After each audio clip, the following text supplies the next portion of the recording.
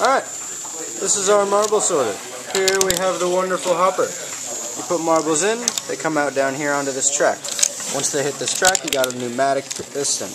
It moves in and out and pushes marbles one by one down the feeding ramp. The feeding ramp has two sections. One is for the larger marbles, the wooden and steel ones, to ride along the top, as you saw there.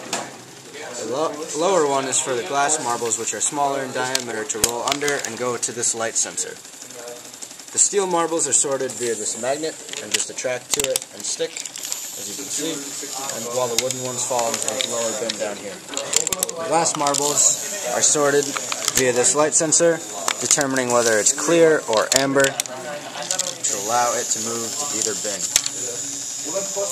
This is our compressor for the pneumatic system. It works very well.